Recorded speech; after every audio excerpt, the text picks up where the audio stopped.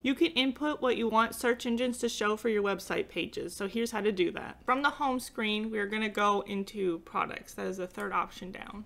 And I'm just going to find one of the newest ones I've created. So I'm going to click into this red anchor thread listing.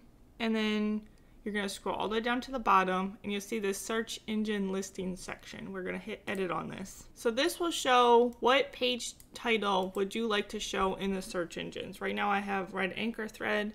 I'm just going to leave it that way. That is fine with me.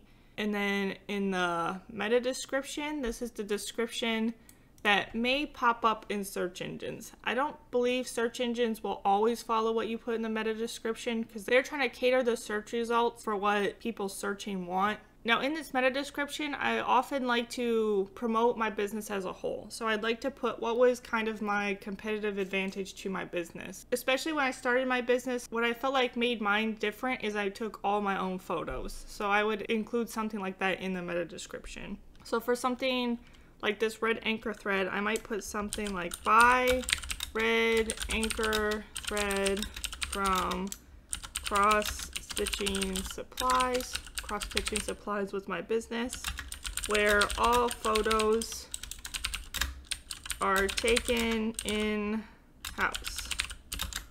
Only high quality photos for thousands of items. They are seeing that, one, they can buy from me, so it is a shop. Two, again, just what I'm selling. So I'd often would put that down here. So the red anchor thread from my business name, and then what makes my business different from other ones, where all photos are taken in-house.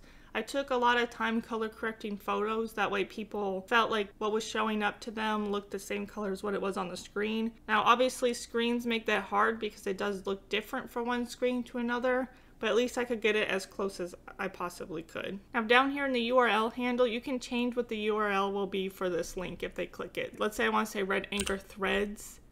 It will redirect red anchor thread to one ending in red anchor threads. So it just creates a redirect for you. In this case, I wouldn't think I would need that. And then once you have this exactly how you want it, you hit save.